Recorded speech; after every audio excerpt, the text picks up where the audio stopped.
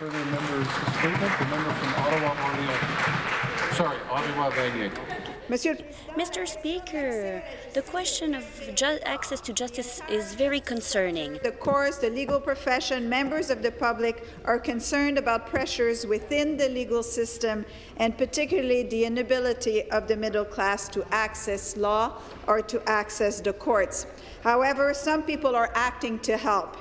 Since 2001, in Ottawa and across our province, Pro Bono Ontario has been addressing everyday legal needs. Pro Bono Ontario is a charitable organization that coordinates the work of thousands of lawyers who donate their services to people in need. It leverages the resources of the private bar and in doing so save millions of dollars in avoided trials and shortened ones.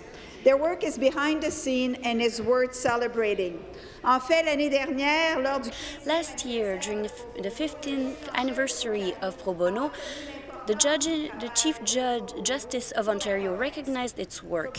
Ontario does great work. It helps pensioners who are lured in fraudulent consumer contracts. It has defended people from predatory lenders. It is at every level of court, from small claims courts to Supreme Court.